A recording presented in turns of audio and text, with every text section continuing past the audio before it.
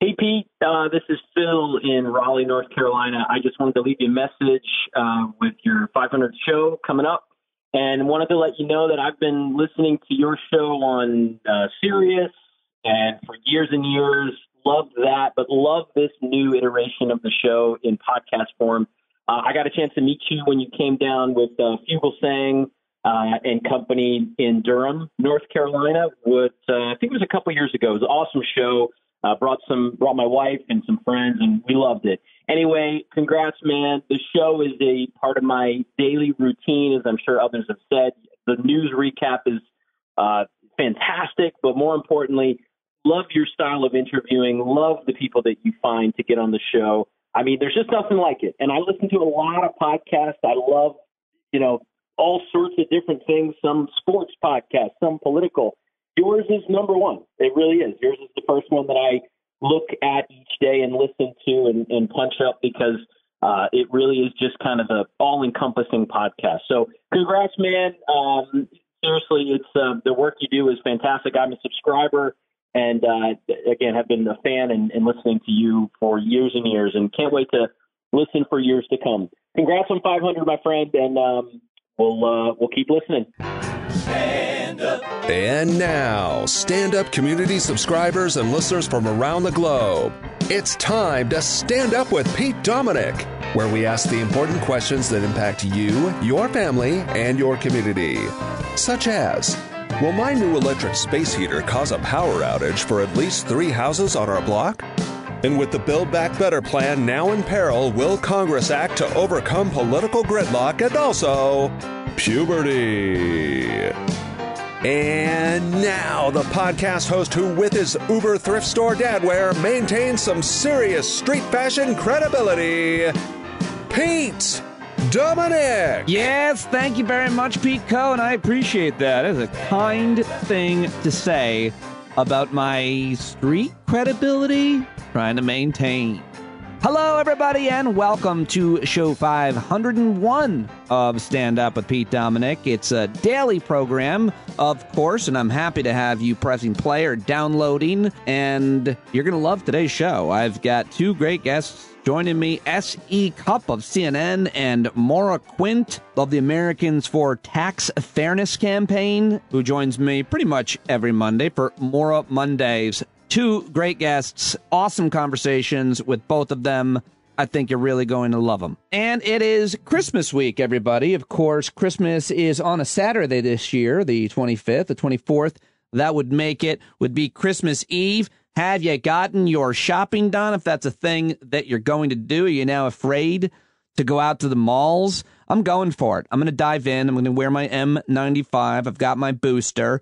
And I'm not going to be talking to a whole bunch of people, try to stay away from folks, and just pick up a few items that I want to get for a few special people in my life. But I don't blame you if you are concerned, even with all the protections we now have from COVID. And I talk a lot about that with Maura Quinn on today's show. I hope you had a great weekend. It was awesome to see so many of you at Friday Night's Hangout, along with Dr. Megan May, who was our special guest, answered our questions on Omicron and life in general. We had a lot of laughs, hung out for a few hours at the Friday Night Hangout. Some of us got a little bit tipsy, and a lot of people were very honest and thoughtful and kind and generous about Show 500 and how far I've come and we've come together, including, and I feel so bad for messing with Ben Walter, who was so sweet and who reached out, at the Zoom, like 40 people there, and he just, as well as a lot of other people. So I just talked about how much the show has meant to them, and he must have talked for like 3 minutes, and it was so nice and kind and generous and thoughtful. It made me feel so good.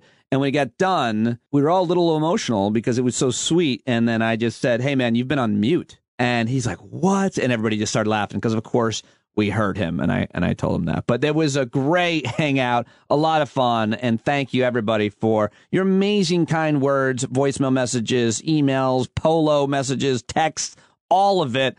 I know so many of you in so many different ways and walks in my life, and I am so grateful for your support and feel like the luckiest guy alive. So thank you so much for all of it. And as of now, I'm prepared to host a Thursday night Christmas celebration for subscribers. So unless you hear otherwise, let's plan for Thursday the 23rd if you want. I don't think I've got anything, and there's nothing I'd rather do than hang out with the people who like and listen and support me and this program, where each day we try to learn about the important issues that are affecting us and then also do something about it, as well as just talk about life in general and how we're making it through. And that's why now I want to do just that. Time to talk about the news from the weekend. Time for the last 24.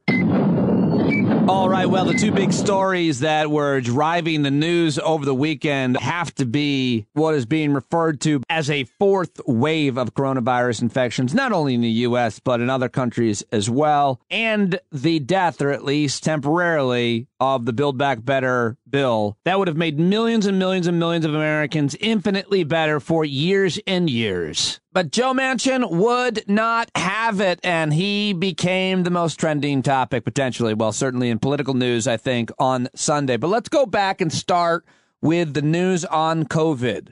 Here's the New York Times. Just days before Christmas, the U.S. is being hit by a fourth wave of coronavirus infections. More than 125,000 Americans on average are testing positive every day as the country confronts the highly contagious Omicron variant. So fun to say and so terrible to have. We might be done with COVID, but COVID is far from done with us. Hospitalizations have increased nearly 20% in 2 weeks, taxing already exhausted healthcare workers. President Biden set to address the nation on Tuesday. Experts are urging adults to get vaccinated and boosted. Studies indicate that vaccines, and especially boosters, may offer protection against severe COVID-19, of course, yet among vaccinated Americans, only 30% have received a third dose, though some are now questioning that number because it might not have been tracked right by the CDC. The Omicron-fueled spike is swamping the nation's testing capacity as the variant spreads. Regular home testing can lower risk and ease worry, but those tests are hard to get in some areas. Nations across Europe tightening restrictions to prevent the spread from the Omicron variant. Netherlands became the first European country to announce a full lockdown to fight the variant. France tightening rules for the unvaccinated. London declared a major incident or emergency for the first time since January. 2 senators have come up positive coronavirus as well. Senator Elizabeth Warren and Cory Booker from New Jersey and Massachusetts, both announcing that they had contracted breakthrough infections, as they call them. Cory Booker, at least I saw his tweet saying he would be so much worse without the vaccine. And that is unfortunately a tough thing to prove to people, even though you have so much data on it. Some folks, at least, still aren't buying it. Because the thinking goes, if you have the vaccine, you still get COVID, then why get the vaccine? And then you say, because you don't die with the vaccine, because it's not nearly as bad with the vaccine. It's because there's not as many long-standing effects with the vaccine. I mean, there's so many benefits of the vaccine, yet it's tough to convince some of our friends and family. I know. All right, that's just some of the details and news stories I read about regarding COVID and COVID news. But let's get to some of the sound from the Sunday shows, starting with Dr. Fauci. He was on several shows. Here he is on State of the Union with Jake Tapper. President Biden said the unvaccinated are, quote, looking at a winter of severe illness and death. Michael Osterholm says a viral blizzard is coming. Where is the pandemic headed right now? Do you expect new record high numbers for cases? And what about hospitalizations and deaths? Well, unfortunately, Jake, I think that is going to happen. We are going to see a significant stress in some regions of the country on the hospital system, particularly in those areas where you have a low level of vaccination, which is one of the reasons why we continue to stress the importance of getting those unvaccinated people vaccinated. This virus is extraordinary. It has a doubling time of anywhere from 2 to 3 days. Right now, in certain regions of the country, 50% of the isolates are Omicron, which means it's going to take over. And if you look at what it's done in South Africa, what it's doing in the UK, and what it's starting to do right now, the president is correct. I mean, I was with him when he said that, and I spoke to him about that we are going to be in for some serious difficulties right now, and we better be doing more to mitigate against that. And it's never too late to get vaccinated. And if you're vaccinated, go get boosted and be prudent in everything else you do. When you travel in your indoor settings that are congregate, wear a mask. It is going to be tough. We can't walk away from that, Jake. We can't, because with Omicron that we're dealing with, it is going to be a tough few weeks to months as we get deeper into the winter. So here we go again, folks. And how will we survive it this time emotionally? How will we deal with all of the problems that it creates logistically and financially and for our regular conveniences? I will tell you how. With each other. That's how. You got to have a support group. And if you don't have a support group, join our community. And we meet every Thursday night. And we have a Discord platform. And people talk. And I'll talk. And we all talk. And we communicate and get exasperated, but also offer solutions and inspirations to each other. That's how I've gotten through it. I've gotten through it with this amazing group and hosting this podcast each and every day. So happy to have you. Join up with us and reach out to us and connect with people. You have to connect with people with some community somewhere. And if you don't have one, then join us. All right. I wanted to have a little uplifting message there before I head into some more dire analysis. Here is Francis Collins, head of the NIH, on his final day, actually, at the job on ABC News. So we're in for a world of trouble, I'm afraid, in the next month or two. But there are things people can do, and I hope we can talk about that, because this is not one of those situations where we're just helplessly facing the oncoming virus. We have things we can do, and especially those are vaccines and boosters and being careful about masking again. All right, there goes Francis Collins off into the wilderness. Sounds like a very nice guy. Apparently he's very pious, very religious Christian, too. All right, well, different governments have different leadership and different theories about it. For example, here's the governor of Colorado, Jared Polis. He's been criticized for basically saying he's not going to mess with the masks anymore. He's not going to tell people whether or not they have to wear masks just to get vaccinated, which I think is an error on his part. But here is the Democratic governor on NBC's Meet the Press with Chuck Todd. It looks like from everything that we know that to significantly reduce the risk of the Omicron variant, 3 doses of the vaccine are needed. And by the way, Chuck, this is normal with many other vaccines. I have young kids. They have the DTaP vaccine. Every kid gets it, diphtheria, tetanus.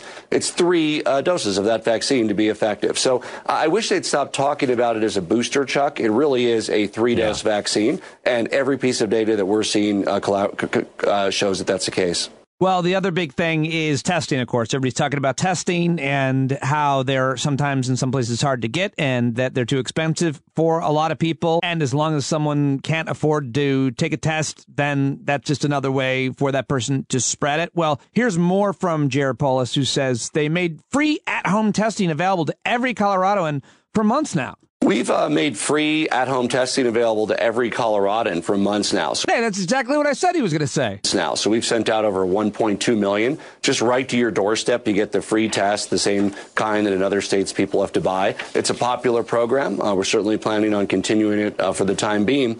It's also important to note that while the Northeast is going up now in cases, our region in the Rocky Mountain West has actually been going down for several weeks. We peaked in October, early November.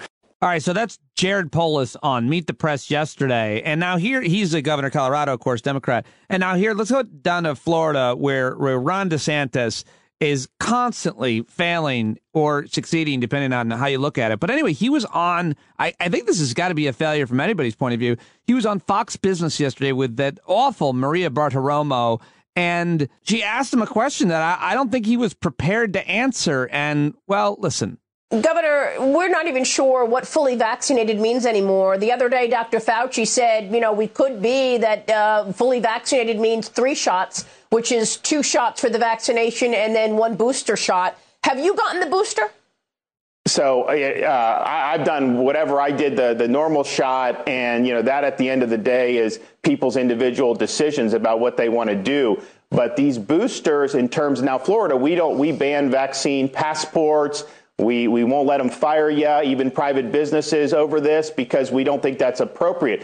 Oh, man. Wow. Did you hear that? He really was not expecting that, didn't know how to answer. And it's really sad. If it wasn't so awful, then you'd want to laugh at it. But if you're a leader and you don't lead by example and you say, listen, I got the shot, you should too. That's a pretty easy thing to say and do. Then you're responsible for people getting sick and dying. Have you gotten the booster? So I've done whatever I did, the normal shot. The normal shot. He got the normal shot, and then whatever, the other things and stuff with some of the other shots. I mean, I got two, I don't know, I might have gotten another shot. I don't remember even if I got any shots or if I told anybody. Someone please save me from myself. All right, one more piece of sound for you on COVID. This is Dr. Scott Gottlieb of Pfizer, former FDA chief. With news for parents, he told CBS Margaret Brennan that he predicts the majority of schools will return in person next year after this Christmas break. Quickly, should parents expect to send their kids back to in-person school after Christmas? I think in most places of the country, the answer is yes. In some hard-hit parts of the country where there's a high prevalence of Delta right now, high flu prevalence like the Northeast, the Great Lakes region, and now Omicron later on top of that, where healthcare systems could get pressed, I think that you could see some districts make decisions to extend the breaks. All right, well, we're heading into the darkest time of the year on the 21st, shortest day of the year this week, and it's obviously metaphorically or literally, I suppose, that way if you look at death as being dark or illness. And so be careful out there. Let's support each other. Be safe. Get your booster. Wear a mask. And be patient. Be patient with people who are concerned about being ill and getting sick, especially. And support those who are working on the front lines however we can and whatever other great ideas that you've got. Now, I did appear on MSNBC on Friday night. Jason Johnson was in hosting for Ari Melber, asked me to join him to talk about some of the work that I and others in my community have been doing to fight back against those in our community who want to get rid of diversity, equity, and inclusion programming and go backwards, in our opinion. So here's 2 minutes of our chat from Friday night on MSNBC that I think I got to say, I think I nailed this one. Pete, one of the other things that we've seen this week, and I don't think there's any hero in this story. You've got the governor of Florida, Ron DeSantis, who's passing this sort of anti-woke act. He's trying to stop critical race theory. One of the things that I think has been overlooked in all these discussions about critical race theory is the local heroes, the parents, white, black, Asian, Muslim, Christian, Jewish, whatever, who have fought back against this nonsense on a local level. You've had some real fights in your local community about critical race theory and what's happening at your schools. I'm making you a hero for a day. Tell us some of the challenges that you face in your community and how you've tried to fight back against some of the racist nonsense. Well, the challenges are that we just don't have enough people standing up. I mean, they want to be on the right side of history and they might support us, but they don't necessarily show up. They don't organize. We got a good group of people, over 150 people in our town, but we need more people. Earlier you mentioned the quote that Ron DeSantis the other day with his Stop Woke Act, is mentioning everybody's always talking about Dr. King's content of the character, not the color of their skin. But, Dr. King also talked about the white moderate. That's a quote we don't hear enough about. The first time I heard that, I realized, he's talking about me. He once said, I've been greatly disappointed with the white moderate who is more devoted to order than justice. And Jason, if you just wouldn't mind moving out of the way so I can talk to white folks, we need you. We need you to show up. There's a group organizing right now in your town. Get on board. You got to be the change you want to see in the world. The standard you walk past is the standard you accept. If you're not doing anything, now is the time, white folks, to stand up and do something and get organized. I mean, Ron DeSantis is trying to pass something called the Stop Woke Act. They're trying to get rid of language. That's the other challenge, Jason. Historians have been talking about this. They're trying to get rid of the word equity. Yesterday, he was also at the end of it, he started throwing out white hats.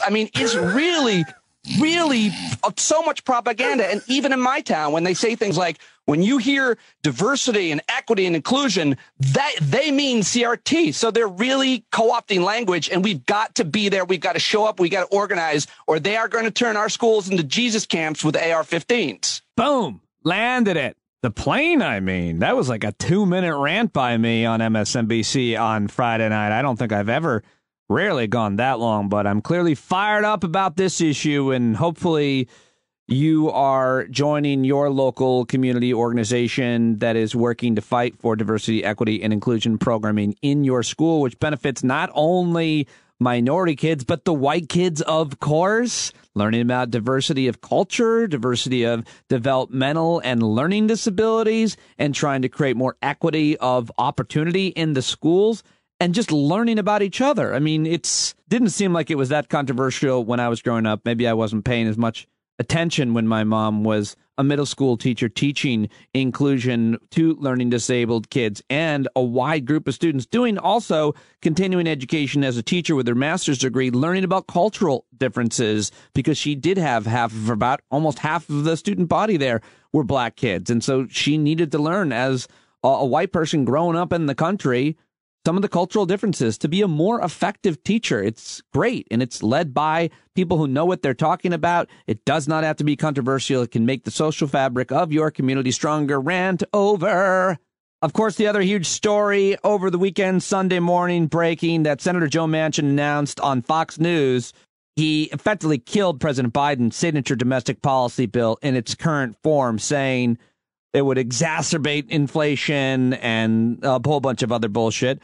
Economic evidence strongly suggests otherwise, of course, and some Democrats believe there's still a chance to recast the bill to suit Mr. Manchin's demands. But, the hot takes were hard and fast. On social media, on TV, and everywhere else, Ari Berman tweets, Joe Manchin represents 0.5% of the U.S. population, but he's killing Build Back Better, supported by 70% of Americans. Rob Reiner, I don't remember marking my presidential ballot for Joe Manchin. He's single-handedly denying Americans environmental protection, pre-K, childcare, affordable prescription drugs. If he kills voting rights, he will deny U.S. democracy. West Virginia ranks 50th in childcare, 50th in public health, 45th in education, 50th in infrastructure, and 48th in employment. And Joe Manchin can't vote yes on Build Back Better bill because inflation? That's Heather Gardner. Mileage on fast. West Virginia is the second poorest state in the country, so it makes sense that their senator wouldn't support things that help working people. My God, Joe Manchin, who owns you? Noel Kasler says Joe Manchin's job wasn't just to kill bills. It was to waste 6 months and help run out the legislative clock, so to speak, so the GOP and MAGA could build up munitions for the coming culture war. It's no accident that Trump has held rallies this whole time while Coke and Exxon play for keeps. And Jim Acosta tweets, Goldman Sachs cut U.S. economic forecast after Joe Manchin rejects Build Back Better. So many different takes. Let me play a couple things for you from Democrats and critics of Joe Manchin's that were on the shows on Sunday. Here is Congresswoman Ilhan Omar. She was on MSNBC with my good friend Ali Velshi. We all knew that Senator Manchin couldn't be trusted. The excuses that he just made, I think, are complete bullshit. It is really disheartening to hear him say that he has been trying to get there for the people of West Virginia, because that's a complete lie. The people of West Virginia would greatly benefit from their families having access to long-term elderly care and care for folks with disabilities. They would benefit from the expansion of the child tax credits. They will benefit from having access to pre-K. There are just so many things that the people of West Virginia desperately need. And we know that he is not working on behalf of their interest. And I really am just completely disappointed and disgusted by his reasoning. All right. Meanwhile, over on CNN, Jay Tapper had Ayanna Pressley, Congresswoman Pressley, on, and she wasn't falling for his gotcha question. But do you think President Biden broke his promise? He said, I give you my word as a Biden, we're going to get all 50 Democrats on board. This is about Joe Manchin obstructing the president's agenda, obstructing the people's agenda, torpedoing our opportunity to advance unprecedented advancements to address the hurt that this pandemic-induced recession has caused and to get this pandemic under control. I also like Congresswoman Presley's answer here. Again, this is from State of the Union on CNN about Joe Manchin. My lack and deficit of trust was about Senator Manchin. He has continued to move the goalpost. He has never negotiated in good faith. And he is obstructing the president's agenda, 85% of which is still left on the table. And in obstructing the president's agenda, he is obstructing the people's agenda. I was listening to his interview earlier today, and he said it's a mammoth bill. You're right. It's a mammoth bill to address mammoth hurt. To lower the cost of elder care, child care. And so much more, like saving the planet. And I think you got to hear Senator Bernie Sanders. He was really pissed off, and on CNN, at least that's how I thought. It also doesn't seem like he's giving up. Like, he doesn't know how. I like the guy, no matter what.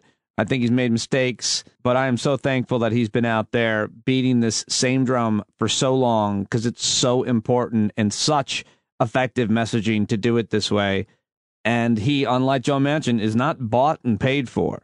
And you know what? I'm going to give you like the whole 6 minutes here of this back and forth between Jay Tapper and Bernie Sanders on CNN's State of the Union yesterday, because I heard it twice and thought it was good both times. Breaking news this morning, Senator Joe Manchin of West Virginia has just said he is a no on President Biden's cornerstone legislation, Build Back Better. Take a listen. I cannot vote to continue with this piece of legislation. I just can't. I've tried everything humanly possible. I can't get there. You're done. This is a no. This is a no on this legislation. I have tried everything I know to do. Joining us now exclusively to react, the man managing the legislation, Senate Budget Committee Chairman Bernie Sanders of Vermont. So Senator Sanders, Chairman Sanders, Senator Manchin says he can't get there. This is a no. He's tried everything. What's your reaction? Well, I think he's going to have a lot of explaining to do to the people of West Virginia, to tell them why he doesn't have the guts to take on the drug companies and lower the cost of prescription drugs, why he is not prepared to expand home health care. West Virginia is one of the poorest states in this country. You got elderly people and disabled people who would like to stay at home or forced into nursing homes. He's going to have to tell the people of West Virginia why he doesn't want to expand Medicare to cover dental, hearing, and eyeglasses. I've been to West Virginia a number of times, and it's a great state, beautiful people, but it is a state that is struggling. And he's going to have to tell the people of West Virginia why he's rejecting what the scientists of the world are telling us, that we have to act boldly and transform our energy system to protect future generations from the devastation of climate change. You know, what's going on now, Jake, in Washington is the big money interests are pouring hundreds and hundreds of millions of dollars to make sure that we continue to pay the highest prices in the world for prescription drugs, that the rich do not start paying their fair share of taxes. And I would have hoped that we could have had at least 50 Democrats on board who have the guts to stand up for working families and take on the lobbyists and the powerful special interest. We have no Republican support. Now, one Republican in the United States Senate or the House, for that matter, is prepared to the drug companies or the insurance companies or the wealthy. I would hope we would have had 50 Democrats. Mm-hmm. But if that is the case, then I hope that we will bring a strong bill to the floor of the Senate as soon as we can and let Mr. Manchin explain to the people of West Virginia why he doesn't have the guts to stand up to powerful special interests. Oh, so you want to vote on it no matter what, even if... Absolutely. Absolutely. The American people have got to understand what is at stake. For decades now, what Congress has been doing, giving tax breaks to the rich, not standing up to the drug companies, so that we end up paying the highest prices in the world for prescription drugs, ignoring climate change. The President of the United States and almost every Democrat is trying, finally, to address these issues. Did you know this was coming? Mr. Manchin doesn't want to support us. Well, look, we've been dealing with Mr. Manchin for month after month after month. But if he doesn't have the courage to do the right thing for the working families of West Virginia and America, let him vote no in front of the whole world. So how do you tell somebody out there watching, wondering, how come you couldn't get Joe Manchin on board? Well, as I've indicated, we're taking on not just Joe Manchin, we're taking on, do you know how much money the pharmaceutical industry has spent in the last year on lobbying alone? Over $300 million, plus campaign contributions, plus all kinds of advertising. Fossil fuel industry is spending a fortune. Let's not kid ourselves. We have a corrupt political system dominated by big money interests.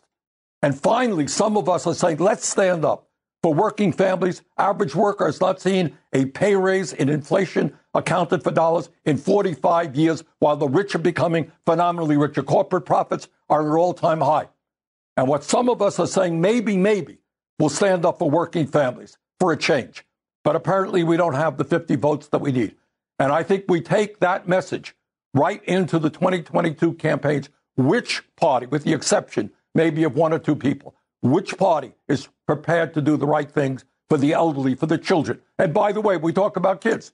I want everybody out there to know, if Mr. Manchin votes no, those $300 tax credits that have gone a long way to reducing childhood poverty in America, they're gone.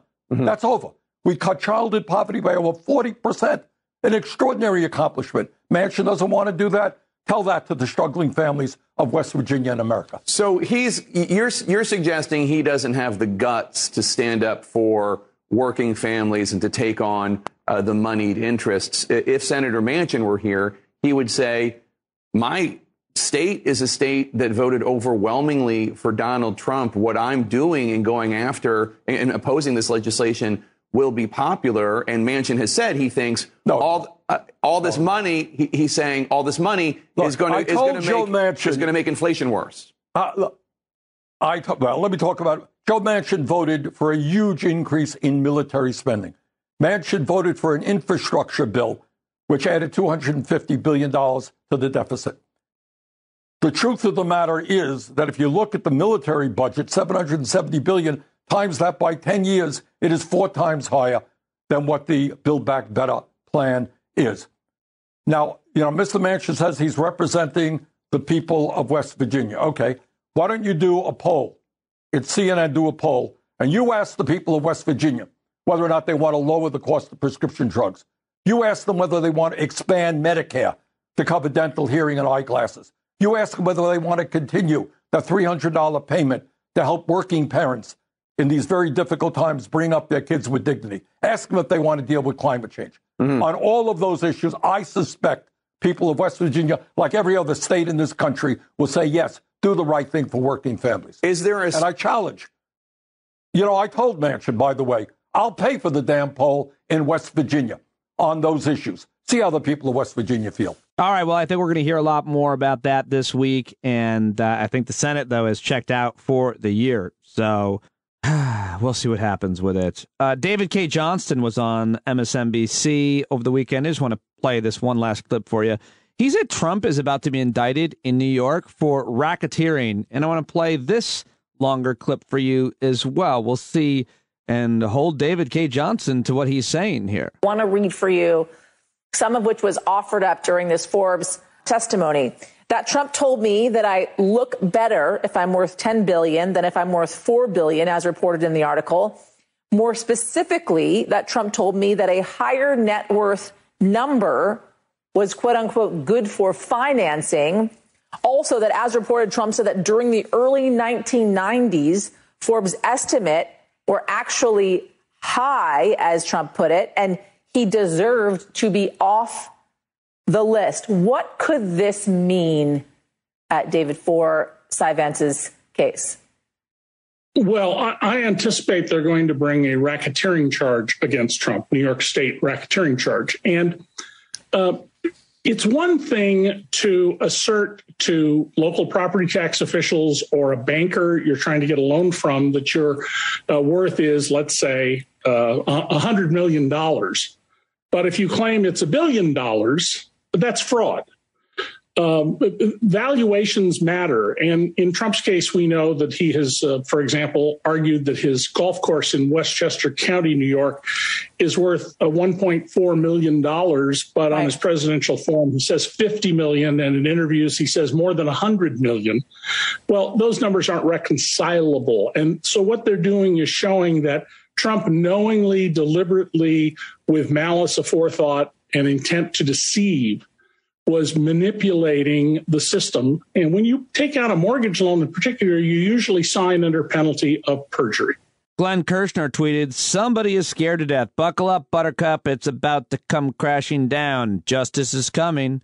Well, we'll see if those guys who have been predicting these things for a while are going to be proven right in any way, shape, or form. I certainly hope they are. All right, that is all the sound I've got for you in today's Last 24, but there are a few more headlines I like to share, things I've gathered throughout the day that you've sent me, tweeted to me, or somehow told me about. Rapid fire headlines. It's the news dump. Pete Coe with another original jingle. Ravenous squirrels and rodents eat, enlarging many rumps, eat themselves into oblivion on today's news dump. Oh, my Lord. I don't know what that was. I don't know if I want to know what that was, but it was entertaining as always. Thank you, Pete Coe. Great to see you on Friday night as well. All right, let me lead with the California cannabis industry. Companies there warning the governor that the state's legal industry was on the verge of collapse and that they have to have immediate tax cuts and a rapid expansion of retail outlets to steady what they're calling a very shaky marketplace. A letter signed by more than 24 cannabis company executives, industry officials, and legalization advocates followed years of complaints that the heavily taxed and regulated industry was unable to compete with the widespread illegal economy, where consumer prices are far lower and sales are double or triple the legal business. Why buy marijuana from a store and pay huge amount of taxes when you can get it from Carl, who lives next door and grows it in his attic or whatever? Interesting story and problem. Also, I think the other issue is that California growers are not allowed to sell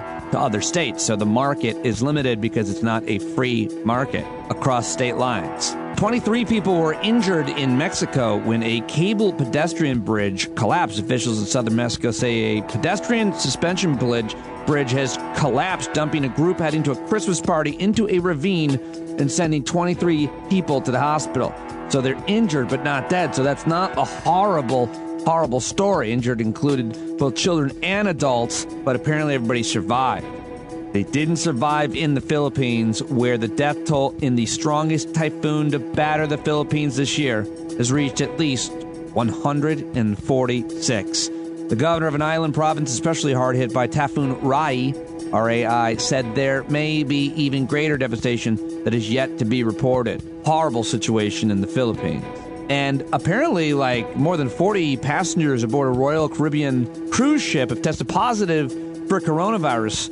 And, the cruise line confirmed that 44 out of 6,074 passengers and crew tested positive for COVID-19 on the cruise, which ended in Miami on Saturday. Who are you people going on cruises? Who's going on a cruise?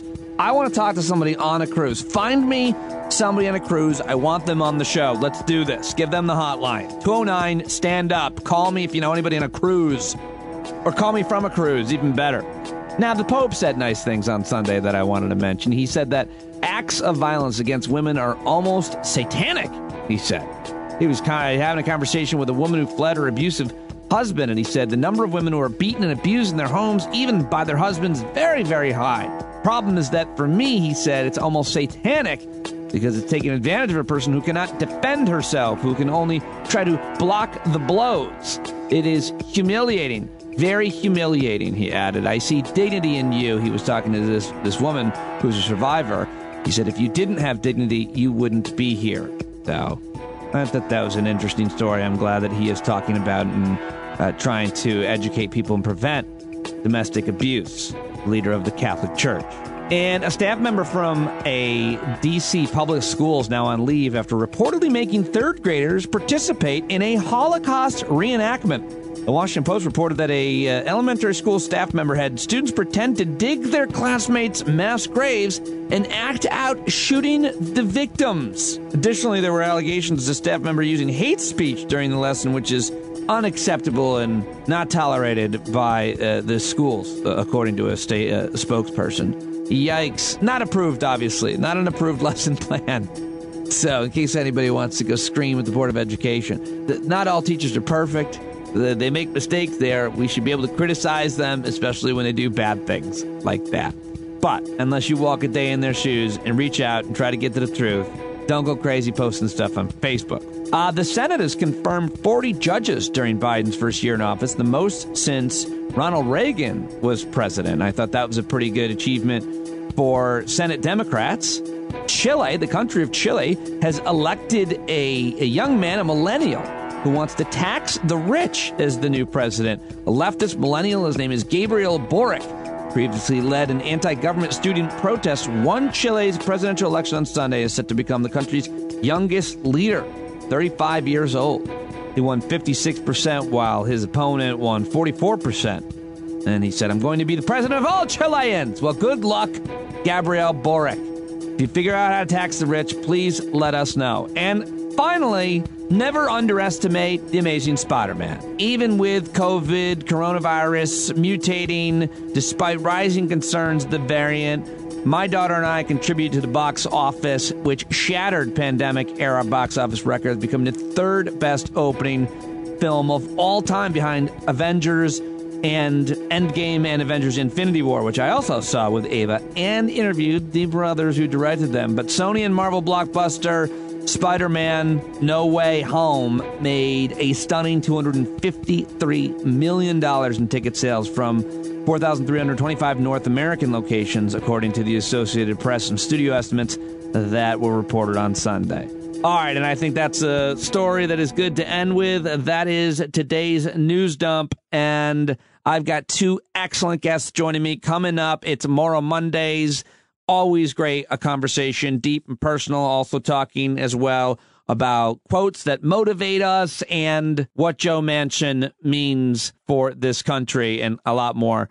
And then also before that, S.E. Cupp of CNN joined me. We had a great conversation about several different topics as well. She cleared up for us why she has a giant picture of Al Gore in her home and also came out as a lesbian. Yep. You'll have to hear it. But before that, you've got to hear about this. It's GiveWell.org. I've got to tell you about GiveWell.org, an amazing organization that I am so happy to be partnering with. It is Christmas week, and I hope that you will consider a donation to an organization that practices a philosophy called effective altruism. Look it up. Look into it. Watch Peter Singer's TED Talks and understand this philosophy that GiveWell works with, which is to try to prevent the worst kind of suffering and death by making your donation to a nonprofit go the furthest. They use research, they vet out these organizations, and they let you know where you should be donating. They spend over 20,000 hours each year researching charitable organizations and only recommend a few of the highest impact, evidence-backed charities they've found. Over 50,000 donors have used GiveWell to donate more than $750 million. Rigorous evidence suggests that these donations will save tens of thousands of lives and improve the lives of millions of more. And GiveWell is free. GiveWell wants to empower as many donors as possible to make informed decisions about their donations. They publish all their research and recommendations on their site for free, no sign-up required. They allocate your tax-deductible donation to the charity that you choose without taking a cut, and that is why I support them. If you've never donated to GiveWell's recommended charities before, you can have your donation matched up to $250 before the end of the year or as long as matching funds last. To claim your match, go to givewell.org/standup right now or pick podcasts and enter Stand Up with Pete Dominick at checkout.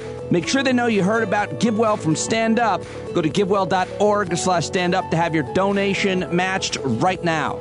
Bed nets to prevent malaria, preventative medication for malaria, vitamin A supplements, and so much more. The Boston Globe calls GiveWell the gold standard for giving. Go to givewell.org/standup right now. Save lives, support this program, learn and work together to make lives better. It's Christmas week, and it's time to donate to givewell.org. Thanks, guys. Okay, now it's time to get to my first guest on today's show. Very happy to have S.E. Cupp whenever she joins me. We always have a great conversation. And last week, comedian J.L. Covan reached out to me and sent me a screen grab because S.E. was on CNN, and he said, you got to ask her about this picture. And there's a picture of Al Gore in the background of her live shot when she's on CNN doing commentary from home. And it was bizarre. And so I started a thing with her on Twitter about it. And then I opened my conversation asking her about it. And she clears that up, which is great. But, of course, I should just mention that S.E. Cupp is a daily news columnist. She is a commentator and anchor at CNN. She's worked at all of the major networks and at the major newspapers, including the New York Times, which she refers to in the explanation about the Al Gore picture. And I've known her for years. We go way back, which is why I didn't feel too embarrassed that when I was waiting for her at the video link up and she showed up and I looked up at my camera and realized that a pen, a black ink pen, had blown up in my mouth and was all over my mouth, my lips, my teeth, my mustache. It was horrible. And I decided to leave that audio in there because it was, while embarrassing a little bit, hilarious. And you get to hear a little bit of the back and forth when that happens. Ladies and gentlemen, on Twitter, at SE Cupp, here we go. Hey! Hello. Oh my God. He. Oh my God. A pen exploded in my mouth. Yes, it did. Holy majoli. Oh my God. Before I talked to you and it's stained. It's even stained my tooth. Yes. I see it. Do you want to go try to clean up and come back? I think I'm getting it. That is hilarious. You didn't feel it or taste it? No, I was just waiting for you to be embarrassed. No, it happens. Yeah. It looks like a movie effect. Let's see which pen. There it is. There it is. That's better. That's better. What's the worst thing that's ever? I've gone on TV with lipstick on my teeth. It makes you look crazy. It has the unintended effect of making you look like a crazy old lady. Yeah, well. Now I'm very self-conscious about it. This makes me look like a murderer. No, it makes you look like Pee Wee Herman. Like a Joker. Okay, well, I have got her now. She is one of my favorite people to talk to on the podcast, and she's joined me many times in the last 2 years and then before. A long history with S.E. Cupp, and we're very happy to have you. Thank you for joining me again. Always. Thank you for having me. Lots of really important and serious issues to talk about, but we do have to get this kind of elephant literally in the room out of the way. You were on TV on CNN last week, and I don't know if this is the first time, but a lot of people were reacting about a photograph in your home. You're in your home broadcasting, and it's on the wall, and you're showing us now for people who are watching. Well, it seems to be a photo of, it's very big. It is. I'll show you to scale. Like, it's a little far away from me, but yeah. It is, like, this is my hand on it. Okay. It's probably 4 feet by 5 feet. I mean, it's massive. So it seems to be a photograph of Al Gore and two other young people playing outside is the best way to describe it. And okay. What's your question? I mean, and that's not weird. It's the weirdest thing in the world for any. It would be weird for Al Gore to have that up. Yeah. I mean, it's not a great picture.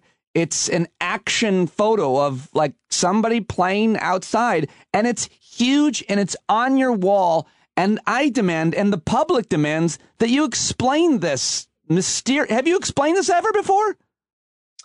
I have to people who have asked. I don't think I've done so publicly. But it's funny. Like, you know, Room Raider?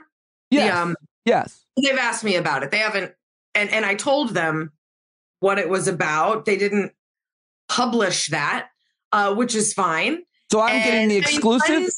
I didn't know it was an exclusive. He DM'd me. He's like, what is that about? I told him. And apparently, like, he's holding on to it, which is very nice. No, I'm saying I'm getting the exclusive. I'm putting this out. America, this is the most important thing in the country right now. Everybody's talking about it. Other colleagues have like texted me like, why is Al Gore behind you? I freely tell the story. I feel like, I don't know if we're building it up. The story's not that good, but there's a definite story. This isn't on my wall like randomly. So here's the story. This picture, there's two parts. The first part of this story is this picture is from 2000. It is a couple days after the November presidential election. As you remember, the votes were still being counted and recounted. We did not have a president just because election day was over. Al Gore's camp told him to go outside his front lawn of the vice president's house with his kids and play flag football so as to appear confident. And of course, all anyone talked about when this picture finally came out in the New York Times was how staged it all looked. That is part one of the story. Part two of the story. I am working at the New York Times. And in the 8 years following 2000. And pictures like this that were newsy and in some cases Pulitzer winning are hang all over the old New York Times building. When we are planning to leave the New York Times building into the new building, which is the big building on 8th and Broadway now, they say to employees, take a picture. You can have one of these to take home. And someone from my department took a big A-Rod picture because they wanted, a A-Rod Yankees moment picture or whatever. And some other obviously big moments were taken. I took this Because to me, it is a constant reminder that authenticity goes a long way in politics and in life. And I spent 8 years looking at this picture, thinking about that. And so it means something to me outside of what it depicts. And so that's why it's there. That's the story. Are you disappointed? No, I'm angry. Why? Because I've thought about it so much, and if it's a great reason. I love what you just said, authenticity. But why not put it? Why do we have to see it? And we don't know that that's what it means, and we're left. Do you know how much time I spent like guessing and speculating? Most of us settled on the conspiracy that one of the people in the photo was someone that you knew. I knew it wasn't your kid because it was, he's too old even now to be. But a lot of questions were asked, and I appreciate you clearing it up. But I wish I hadn't spent so much. Get this out of you, huh? You wish I'd get this out of you. You know what I wish? I think that you should do me personally a favor.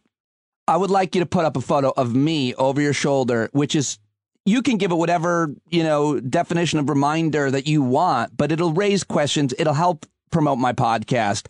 Okay. So why is there a bald guy with ink on his face? Just before I hit record, a pen blew up on my face and I didn't know it. And then SC was like, I think you're bleeding black. Anyway, well, let's jump out of that into, I think it's a good segue, actually, the idea of authenticity. You've been talking a lot about, and you wrote a great piece over at the New York Daily News, where, of course, you're a columnist, about kind of an issue of authenticity, and that is about these text messages that were sent to the former chief of staff, Mark Meadows, by several different people who were saying one thing privately and another thing publicly. You've been all over this issue, and I feel like that's exactly what you're talking about in terms of authenticity and why it matters. Why is this such a big issue to you? Why are you talking so much about this story? I mean, I agree with it. I just want to know your take. Well, as always, thanks for reading my work. I really do appreciate that. I think you and authenticity comes up for me all the time in my business and life and politics. And I think you and I talked about this. Yeah. You were even, no, I know. I tweeted about it. I said a long time ago, a producer friend of mine told me, morning show producer said, the audience will always figure you out. And if you're pretending to be someone you're not, they will expose you and they won't forgive you. And he said this about another famous morning show anchor. And I think you tried to guess who and you did not get it. But yeah, I still don't know who that was. And this morning show anchor was one way on television and another way in life. And the producer said to me, you can be an asshole on TV as long as you're an asshole in real life. Right. If there's this dichotomy and you're found out, they'll never trust you again. Right. And so whether it's that milieu or talking about the people you and I know at Fox, who I know better, who say one thing to me privately and another thing publicly. And what these text messages to Mark Meadows revealed was that Sean and Laura and Brian and Don Jr. say one thing privately and a different thing publicly. And not only is that kind of inauthenticity gross and a lie, it's a charade. It's super, super dangerous when you're talking about stuff like, I don't know, COVID or a democratic election, when you're using kind of a performance and you're putting on a character to talk to people who want that character, but you're dressing it as news. Well, I think that's pretty much the worst thing you could do with a platform. I agree, but it would seem that the person who argued or gave you that piece of advice, who might have been a hypocrite himself, it's not necessarily accurate given what we've seen now, because we have seen a duplicitousness. We've got the text messages, and maybe people haven't heard the juxtaposition between the two. Maybe they only heard one side of it, and obviously most likely the public side. But then you've got a situation like, I think it was Alex Jones but it might have been Hannity too, where they were sued or someone else. And they said, in the lawsuit, how could anybody ever be taking me seriously? I'm an entertainer. And they got away with it. But people are taking them seriously. And my point, Essie, is even though it's found out now that they're saying something privately differently, publicly, it doesn't seem to be deteriorating their integrity or their reputation with their fans and viewers. Do you agree or disagree? You're somewhere in between. Are they? No, I completely agree, because what my producer was talking about from 40 years ago, I mean, television audiences, America has changed. And I think, especially in this way that we're talking about, audiences aren't craving authenticity. They're craving affirmation. Yeah. And they want someone who's going to affirm what they already believe or stoke their own inner grievances and fears and loathing. And whether they meet it or not almost doesn't matter. I mean, as you pointed out, it was Tucker's show where Fox's own lawyers said in defense of him, people do not take Tucker Carlson's show and what he says as fact. They take it as entertainment. A U.S. district judge agreed with that statement. So there is almost an expectation, and we had it with Donald Trump. We have that expectation. He doesn't really believe all this. Who knows? He's saying it to get elected. It's a put on. It's a character. I mean, I think he believed a lot of what he did and said. But I also think, like flipping from the Democratic Party to the Republican Party, he kind of went wherever he saw an opportunity. Yeah. Yeah. And I think Americans have started accepting that. And so you're right. I don't think you're going to see this flight from Fox News hosts. I've seen it a little. I have friends in my family who used to watch religiously and can't anymore. It's too over the top. It's too doom and gloom. They know they don't believe it. And they've shut it all off. But they didn't go anywhere else. They just shut it all off. But then there's, who knows what the percentages are, how many, but then there's, a certain percentage that Fox News hasn't been extreme enough. And as Trump and others have been critical of it, push them over to other networks. Newsmax and OAN, right. And, even worse, if it's possible, YouTube and, just even Joe Rogan now is so far out there on everything. Like people just need to go even further because Fox isn't far enough. By the way, did you hear Tucker Carlson last week? I haven't heard a lot of people talk about this. He said that Alex Jones is a better journalist, more of a journalist than CBS News, Margaret Brennan, and some other corporate media person. I forget who it was. And then the week later, I heard that Alex Jones said the horrible tornadoes in Kentucky were potentially a Joe Biden weather weapon. Well, it's not a serious statement to say that Alex Jones is a journalist, period, let alone a serious one. And forget comparing him to any actual journalist. Right. Yeah.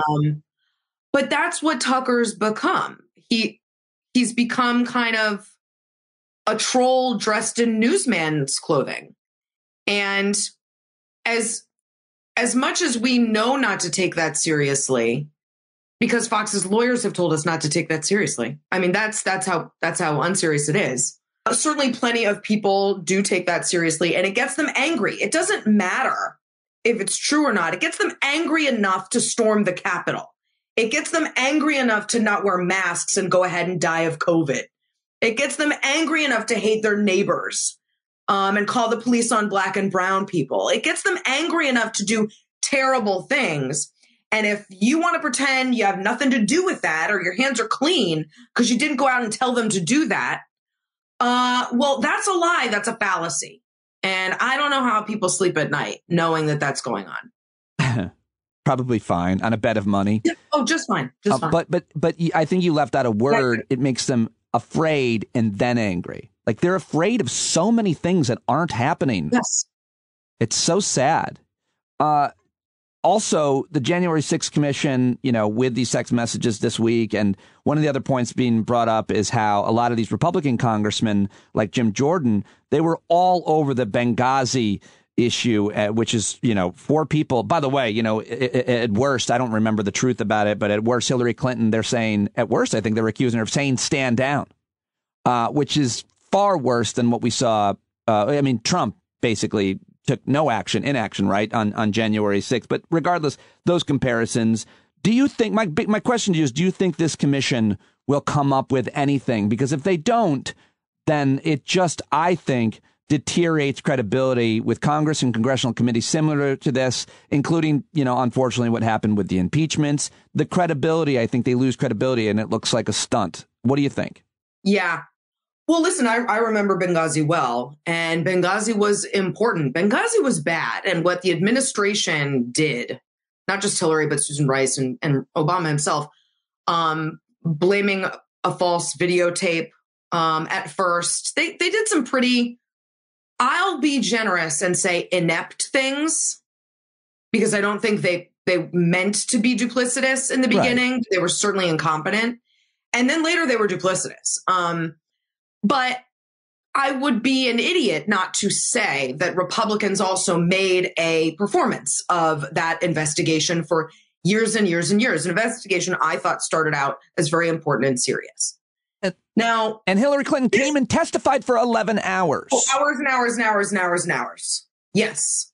And that was absolutely a tragedy and should never happen again. And so I would say now getting to the bottom of that was important. I think this investigation is as important, if not more important, because future elections are at stake. And we know far too little about what happened in the White House during those hours. And I'm hopeful that during the course of this investigation, we'll get some of those answers. Whether it leads to criminal prosecutions or not, I don't know. But I think it's important to have an official accounting of history.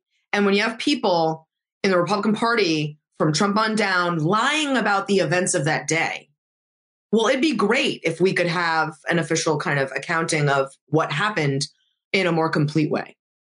I always thought maybe Don Jr. was somehow more involved, and maybe he is. But I feel like his text messages saying, stop this is bad, kind of point to the fact that he wasn't in charge of the Secret Service trying to, whisk Mike Pence away so they couldn't certify. There was no, you would really have to be stupid to bring him in on anything, period, at all. Outside of opening a new used car lot. And even then he'll show up at the wrong dealership. But I feel like he's almost vindicated on being implicated in any kind of larger plot, because he was texting, this looks bad. Stop it, Dad. And his dad didn't. He couldn't text his dad. He texted Mark Meadows. Anyway. Well, I hear a lot of people saying that. We don't know that he didn't text his dad. I'm sure he did text his dad. Good point. But we don't know that. We don't have that record. And who knows what his dad said to him? You think that Donald Trump gave his son his phone number? I think he gave him a burner phone. Yes. It's the Trump. Yes. It's the Don Jr. phone. It just blows up. Number? Yeah. The fake phone number. Please love me, Daddy. Anyway, yeah, I interrupted you with that joke. Sorry.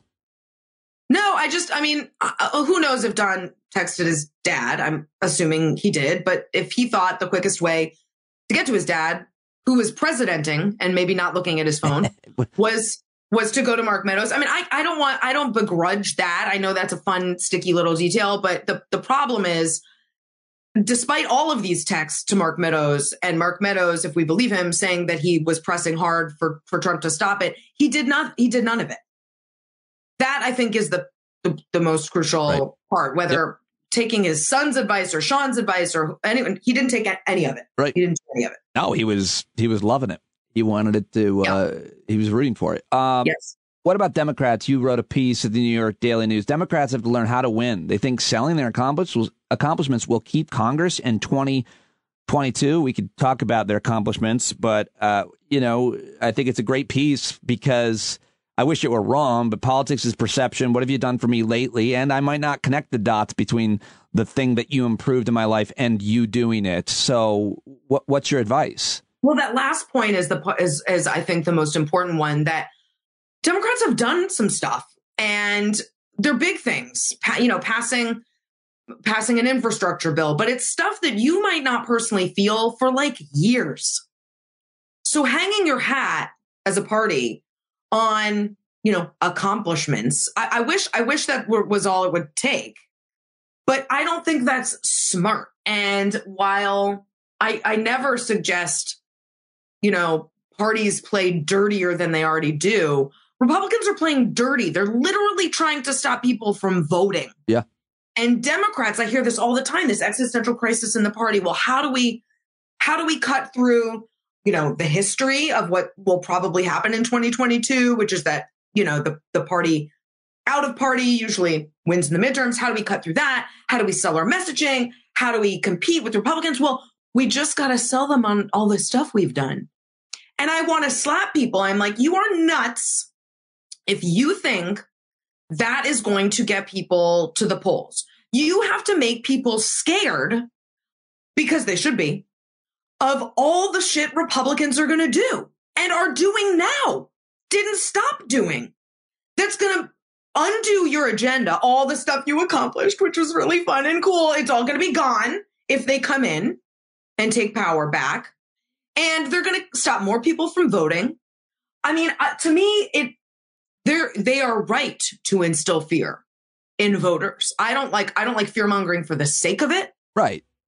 But get comfortable with fear mongering, because there's a lot of stuff to be afraid of that Democrats kind of don't want to talk about. They're like, well, let's leave that over there and focus on us and what we've done. And like, this isn't preschool. This isn't Montessori school. Get your hands dirty and win again, or else, Trump and his friends are going to take over the whole smash and dismantle democracy in a way they didn't get to the first time. Yeah. And that is a bigger concern, too. I want to ask you a few more about that, but I know I got to let you go. And I want to ask you one more question. You have been sharing for, I guess, this summer is when you came out. Is that right? When you came out with... Yes, I'm gay. With I hear you're in a deep relationship with comedian Judy Gold. Is that out yet? I adore her, and I wish that were true. I know. Everybody does that knows her at least. So, no, you can't. No, I did. I came out with my mental health struggle. With your mental health struggle, and you being a well-known public person, that makes it a lot more impactful. I've said a lot of things throughout my career as a comedian and a broadcaster, and we've talked about this before. But the question I want to ask is, when you do that, I'm sure you then get a flood of people who and I've asked you this before, but I want an update. Who can relate to you. Who, by the way, want to make you their therapist now. Oh, I had the same problem. What did you do? But my question is, to not become more overwhelmed by complete strangers who are really well-meaning and thoughtful. How much have you been able to help other people, and also not being a therapist yourself? People are always asking me for advice. I'm like, listen, man, I don't know. I don't want to give you the wrong thing. I don't want to say the wrong thing. I'm here to listen. How have you been handling people, complete strangers, viewers, followers on social media, people who know your work and who have heard and read about how open you've been, their kind of questions, their solicitations? How do you deal with it? I'll be honest. I can't think of a time where I really have been bothered by that, or I haven't wanted to talk about it, or I haven't wanted to hear advice or questions. I'm real comfortable talking about it. It feels good for me to talk about it and hear from other people about it. I don't want to be a therapist, and I don't want to just be giving people advice, and I'm real careful with the advice that I give. But it's cathartic for me to talk about it and not have to hide it or be ashamed of it. I'm not. And what's been so great is I hear from all kinds of people. In the wake of it, I heard from Naomi Osaka, who wanted to talk. Did you tell me that? About mental health, and we worked on a piece together. And that was great. But I also hear from friends and family and colleagues. Today, I sat down with a colleague. We were just going to have coffee, and it turned into a discussion of our mental health, because this colleague had also been going through some mental health stuff, and obviously didn't even hesitate to share the story because I had already shared mine. So it was immediately a safe space. We didn't have to introduce the topic. Are you okay with this? Can we talk about this? Right. It was immediate, let's talk about our mental health. You're giving them permission. A little jarring, but at the same time, this is what I'm doing it for. So that there's no stigma around it, so that in a normal conversation, you and I could just be BSing and I can just drop into my therapist said, or I was talking to my therapist, or I had a really bad day yesterday without it being an earth-shattering revelation or something uncomfortable for me. So that's been really great to see. And I'll let you know when I get tired of it, when I want to stop talking about my mental health. I'm not there yet. For me, it still feels really helpful and good to do that. Great. I know it can be overwhelming when you put yourself out there sometimes, especially when you're very well known. I mean, it's a matter of literally, without blowing smoke up anybody's ass, how many people know you and have access to you the way we do to people on social media, or at least think they do. So it can be tough, but I'm so glad that you're continuing and talking about it everywhere, and I appreciate you always talking about it with me. You should be ashamed of one thing, that is the Al Gore picture that you have really confused a lot of people without that story. S.E. Cupp, thank you very much for joining me as always. My pleasure, and thanks for letting me get that story off my chest. Yes, you got it. Well, how about it? S.E. Cupp. You can watch her on CNN. You can follow her on Twitter and Instagram, and always appreciate when she joins me here on the show. I hope you liked that and took something away from it. People want me to have folks on who I disagree with. S.E. and I disagree with each other on a lot of things. I don't always necessarily even push back with her, like her comparison between Benghazi and the insurrection of January 6th. I mean, I thought those were not comparable, and I still don't know what bad thing the Obama administration or Hillary Clinton did, what illegal thing they did over Benghazi. I really did never figure that out. That point you made about the videotape. I think they did think that videotape inflamed folks there, and why wouldn't they? It would make perfect sense. Anyway, it's the hard thing to pin down for the intelligence community, and many have written a lot about that and documented it. So but the point is, I just didn't want to get wrapped up in that. I wanted to move to the next, not because I didn't want to have a conflict with S.E. You've heard me have conflicts with her in the past, but sometimes you choose to move the conversation along to get a perspective on another thing, and you've heard it, and you can decide what you want to do with it. So, I don't know. What do you think? I'd love to hear from you. As always, your thoughts on it. All right, well, it is Monday, and that means we get to talk to Maura Quint, who is a brilliant analyst and activist and thinker and writer and humorist and a really good friend of mine, and now the show begins. And your Bloody Mary's just not up to par. It's Maura Mondays. Yeah, here we are with Maura Quint, another very special Maura Mondays, the Christmas week, your birthday week. Thanks for saying it. I wasn't going to. I did it last time. It was too much. I was way over the top. Wasn't going to say it anymore. I put a Post-it note on my camera. Don't forget. The really upsetting thing, sorry, I'm going to cut you off only to say someone who follows me on Twitter, like that I do not know in real life, sent me a screenshot that my birthday was in their iCalendar. It was just like Maura Quint's birthday. Like it auto-populated in somehow. I have no idea why, but it was really upsetting. That can happen. That's interesting. That can happen. I've had things like that pop up in my calendar that aren't in my life. They're somebody else's life. That's weird. But yeah. That's also, maybe they put it down. See, what I did, I put a reminder down because I didn't want to forget. I knew I was going to talk to you. So anyway. Birthday week, Christmas week, but you're Jewish, but you're kind of like, what are you going to do? We're going to hang out with your kids Christmas Eve and do stuff? So I have a kind of strange family, not strange, but it's not super straightforward. My dad is Catholic, my mom is Jewish, so we were raised Jewish and I was raised with Hanukkah, but my dad's family is the large family side, so like we would always go to aunts and uncles' houses for Christmas. And then now I'm divorced, and my kid's dad is Christian, so they'll be with him for Christmas. I was going to travel, but Omicron came and shut that all down. So I'm not sure what I'm doing now. So you canceled your plans on account of Omicron, and I want to talk about that with you. Yeah, because it's really. You had a tweet about this. You wrote, celebrating the holidays again with our new tradition of last minute canceling everything. It's like the second year in a row that's happened, and you put it perfectly there. But I mean, what are we supposed to do? How are we supposed to think about it? Like, it feels like you want to blame somebody and it causes a lot of problems because maybe we're not on the same page. What are we supposed to do? Everybody wants to blame someone. I'm noticing that a lot more this time around. We were all just so tired of it. And I think we thought it was done. And yet here we are going through the same thing again. It's infuriating. And so now I think there's a lot more anger coupled with it this time around.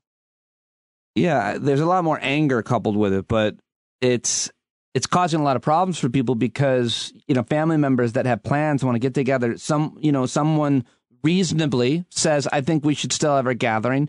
And someone also reasonably says, I don't think we should. Like, I can make an argument about we're all vaccinated. We've all got the booster. You're even telling us we got to wear masks. And then someone feels, I just don't feel safe. And you kind of got to be respect. I think you have to respect, especially the people who say, I don't feel safe.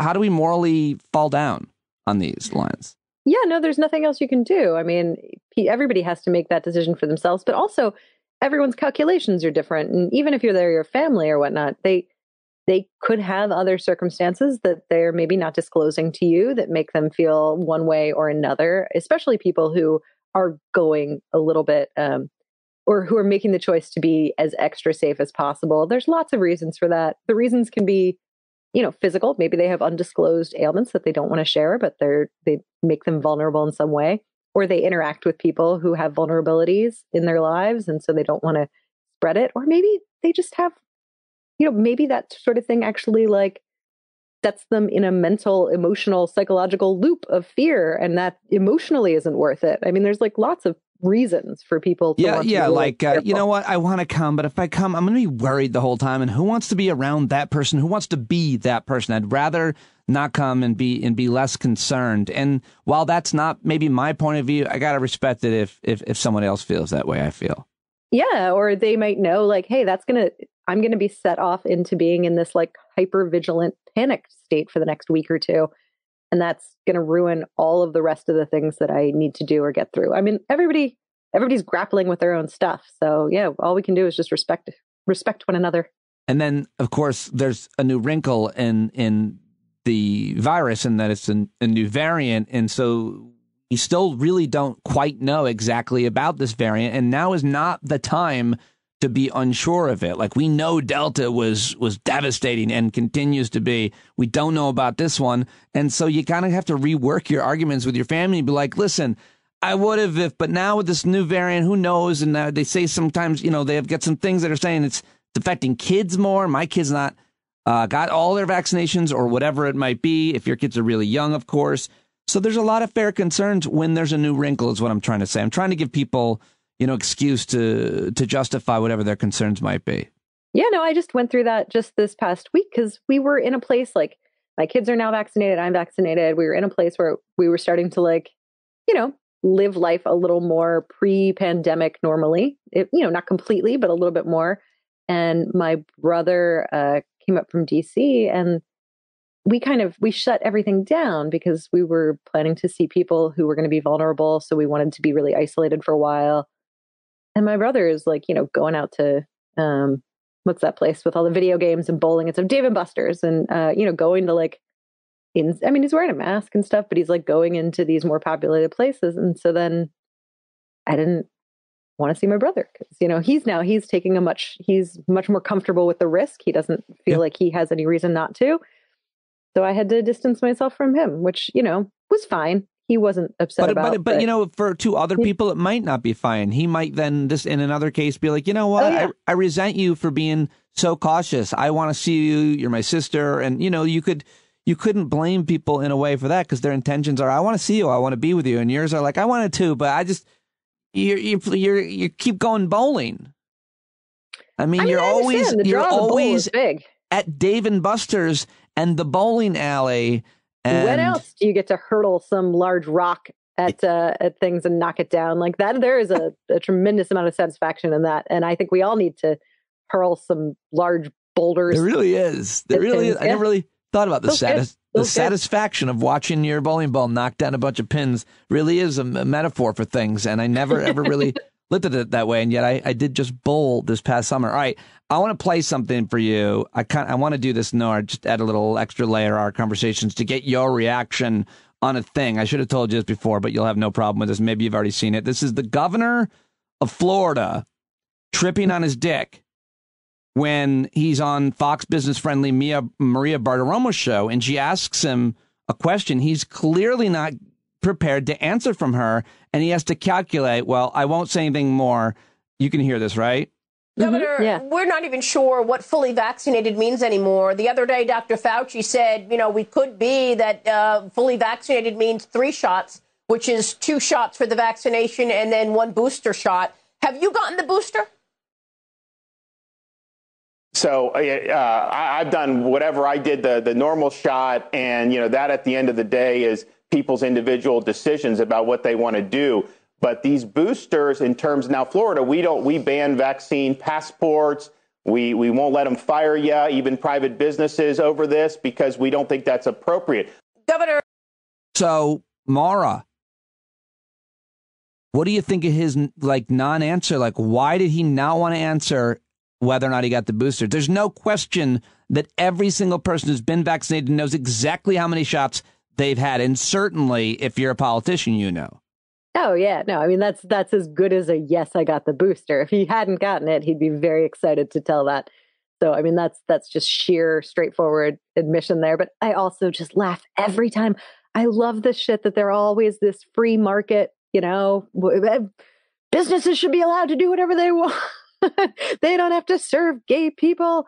They don't have to let ladies in if they don't want to. Oh, but wait, they're doing something we don't like. Nope, shut it down. We're going to make that illegal. It's a really weird thing when it comes to safety measures. Yeah. They're telling the business they can't take the safety measures the business wants to take. So not even a government OSHA mandate. It's like, no, we as a business, private business, want people to wear clothes when they come in. Mm-hmm. That's what we want. And they're saying you can't have it. Yeah, no, as a business, I am making it mandatory that no one can come in my store and pee on the other customers. Nope, sorry. If they want to come in and pee on your other customers, that's just, you're going to have to let that happen. Yeah, it's really wild. But clearly, the more Everyone's important... peeing in Florida, I assume. Yeah. One another. That's how I picture Florida.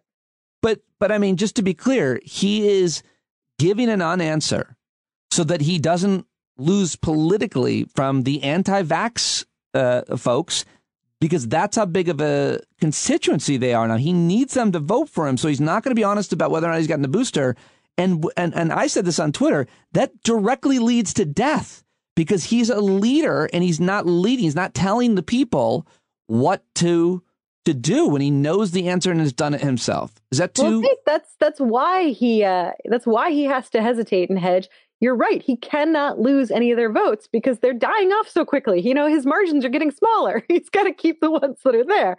If you make it through, you got to vote for me. You can't have any reason not to show up at the polls. So it's a political calculation there.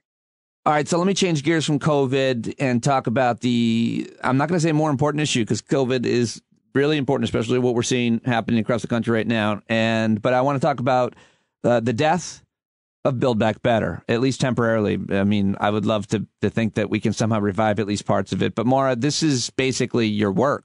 I mean, you are an advocate to get legislation passed. You follow closely the inner workings of the United States Senate, the House, all the politics nationally and locally when it comes to these issues, especially these issues, economic issues mostly. How would you describe kind of where the plan was in its latest iteration in terms of kind of, any of them? I mean, I'm sure we could talk for hours about what it would do, but maybe some of the highlights that you saw in this bill, I think you saw.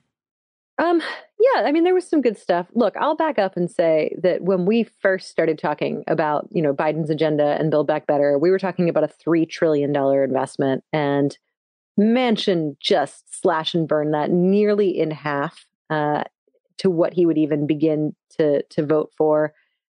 And there were 2 possibilities, really, the way that the House did it, because he cut out how big the package could be. They could have either cut out a lot of the benefits. They could have just said, all right, well, we can't afford these programs, and so we're going to get rid of them.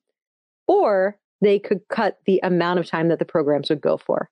And in a lot of places, they went with all right, fine, we're still going to do these programs, but instead of doing them for 10 years, now we're going to do them for 3 years. Something like that. Knowing that's smart, because when you give people something and they benefit from it, it's very hard to take it away from them.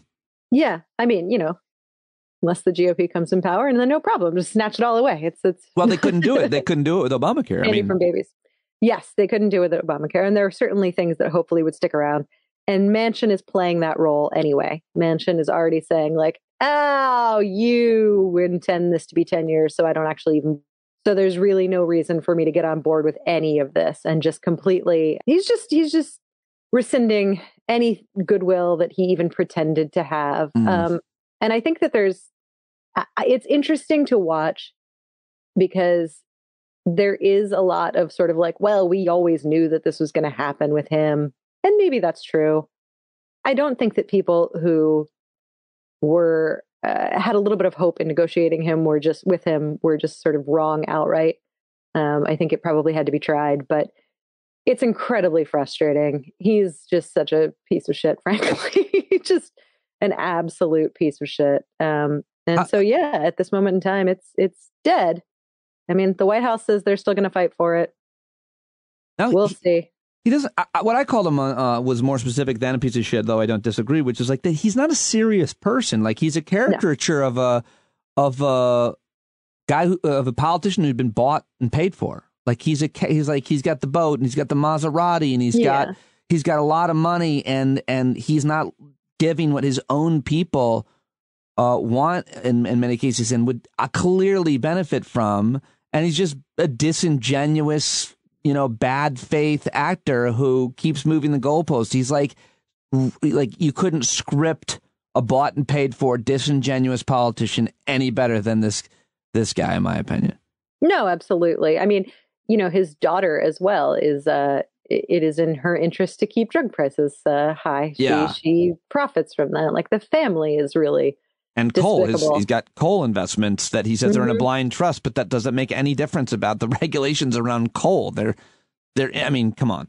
No, it's all very much true. I think like the only reason I probably don't go the route of like, hey, he's just bought and paid for is because I guess I just think so many of them are in so many different ways. So he kind of stands out as just sort of uniquely. Well, that's where we might part ways, specifically both in the Senate and the House. Like I've interviewed so many of these people. I've looked at where their money comes from. I've looked at what they say and what they do. And you could always say someone's compromised this way or that way, but that's the system that each politician has to work in. And I just feel like it's too cynical to say that we can't have people doing good things in a broken and corrupt political system. I mean, Bernie Sanders, for example, I think it's hard to argue that guy's bought and paid for.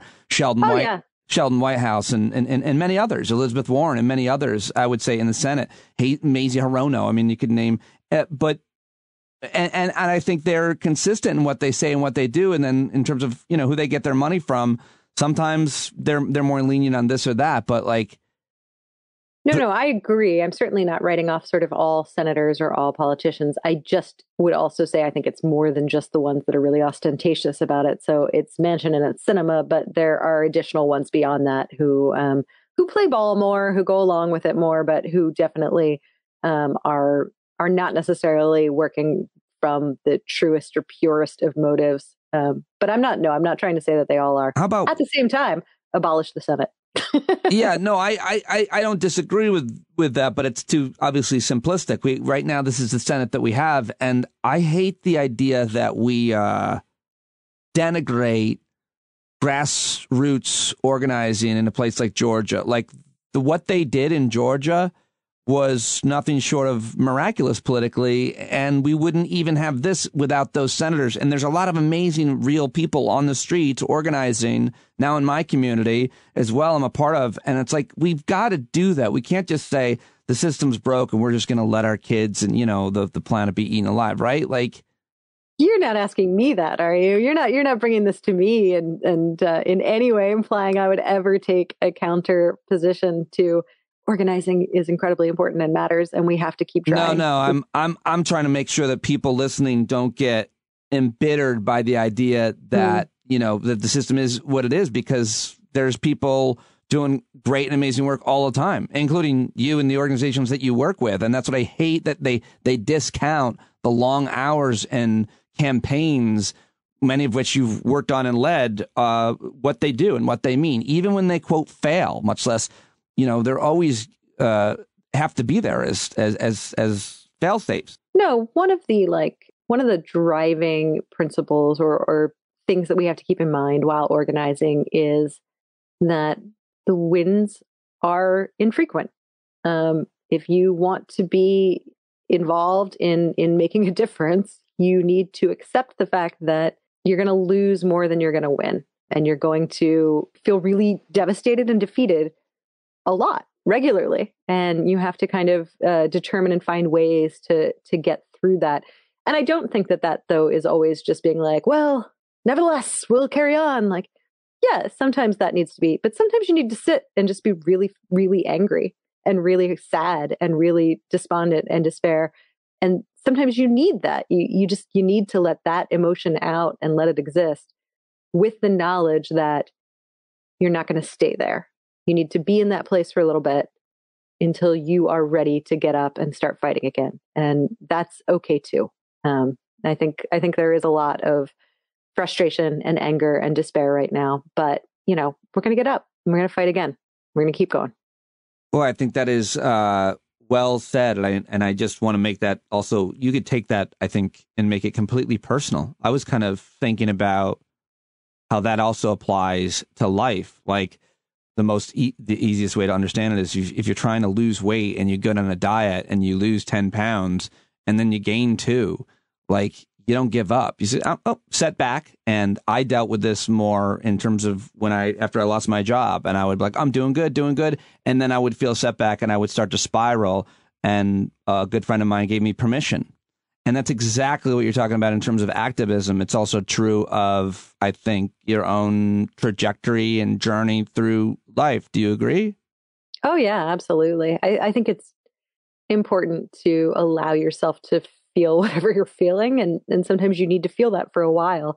And I mean, some people are really good at feeling their feelings. They don't need any encouragement. But like for me, I've had to sort of learn because I fight my feelings all the time. It's like just what I'm keyed up to do. I always kind of feel like, no, I should be over here. Why am I here? I don't want to. And I try and like shut it down and move away from it. And that just, it doesn't work very well historically. So I've definitely spent a lot of time learning to like, all right, sit with how I'm feeling, write it out, write down why I'm feeling this way, what's contributing to this, what do I need to experience or do or be thinking about to feel differently in the future, and kind of give myself that sort of roadmap.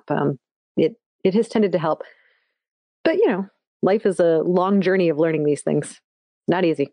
What do you, how much do you write? You're a great writer. My favorite stuff that I've read of yours, and I'm sure there's a lot that you've done, maybe that's even better that I haven't read, but is your post-debate wrap-ups at McSweeney's. They're brilliant and hilarious. But do you have any kind of writing practice, any kind of artist way, journaling, articles, anything? I mean, like you're always writing in short, great bursts on social media, on Twitter especially. But when do you write? What makes you write? I'm actually looking back at this year in particular, and I'm feeling personally bummed out about how little I did creatively. I didn't really write this year, almost at all. And I'm frustrated by that. And I'm trying very hard not to do what I want to do, which is say, God, you suck. You had all this opportunity. You could have done X, Y, and Z. You didn't fucking do any of it. What the hell? Like, I want to beat myself up really badly. And get really mad at myself for wasting time or wasting opportunities or being lazy or whatever the hell. And I'm trying very hard to be like, hey, you're looking back at this year and you're feeling sad about your lack of creativity. So let's take that as a lesson.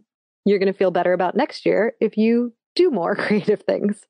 Let's try and how can you do that? How can I set it up? So right now, my creative writing process is just trying to convince myself, you're happier when you're writing things. You should probably start doing that.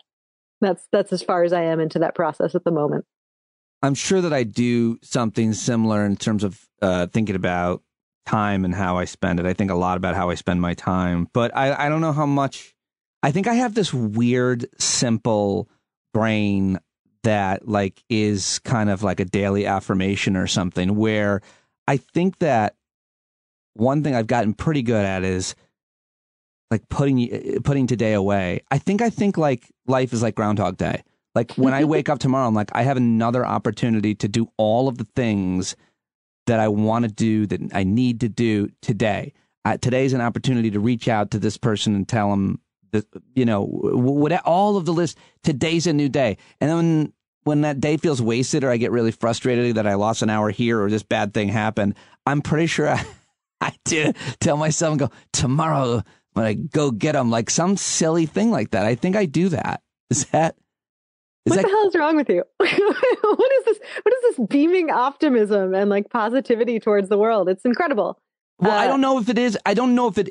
I'm not sure it is that. I think it's just my mechanics. I think I have to. But that's a good mechanic to have. That's the sort of thing I'm like try to learn. I mean, to the point where like my therapist will be like, you need to look in the mirror and tell yourself all the opportunity you haven't like I'm trying to force it. And you're just like, I don't know. It just comes naturally. This is just what I do. Well, it doesn't. It doesn't come naturally. It comes from like some probably self-help and a poem or two. There's I mean, I get moved by like sayings, by quotes and shit like that. That's what I'm trying to talk about. But there's an Emerson poem about like forgetting, what happened yesterday. I used to have it up on the wall here and I thought I had it memorized, but it's this idea of letting go of yesterday and, tomorrow's a new day, and I got to find it.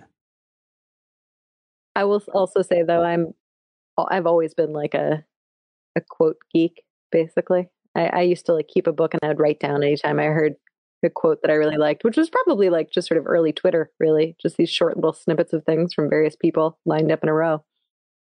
Really? Yeah. Yeah. And I now have, you said you had that on your wall before. I'm just staring up. I'm sitting on my floor, on my bedroom floor right now. And I have 2 quotes up on my wall at the moment. So. Oh, really? I want to know what they are if you don't mind sharing, but I found it. Here it is. Emerson. Write it in your heart that every day is the best day in the year. He is rich who owns the day, and no one owns the day who allows it to be invaded with fret and anxiety. Finish every day and be done with it. I love that. You have done what you could. Some blunders and absurdities no doubt crept in. Forget them as soon as you can. Tomorrow is a new day. Begin it well and serenely, with too high a spirit to be cumbered by your old nonsense. This new day is too dear, with its hopes and invitations, to waste a moment on yesterdays. Now, that's flawed. I'm crying, though.